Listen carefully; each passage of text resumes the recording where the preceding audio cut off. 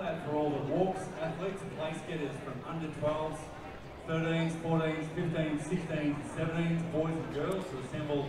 Next event on the track is the second of two-time finals for the under 15 boys. So once again, these are the 8 fastest qualifiers from the regional qualifying round in the various 7 regions.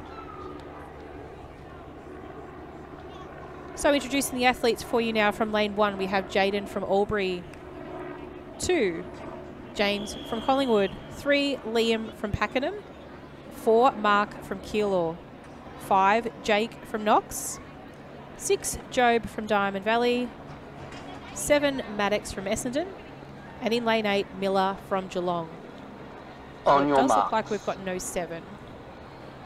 So that would be a scratching.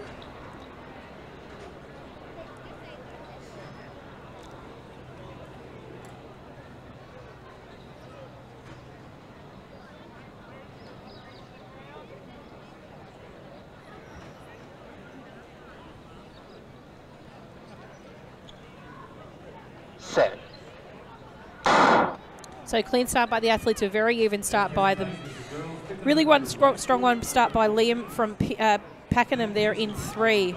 But do expect the athletes from 4 and 5 to really show a story out here.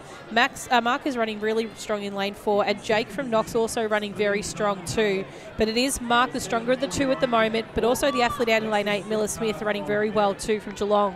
He's actually cleared the hurdles out in front, but do expect a late charge by Mark once that stagger does tidy up. But Miller from Geelong is going to probably take this one out. He's running incredibly strong throughout this entire race from the outside lane.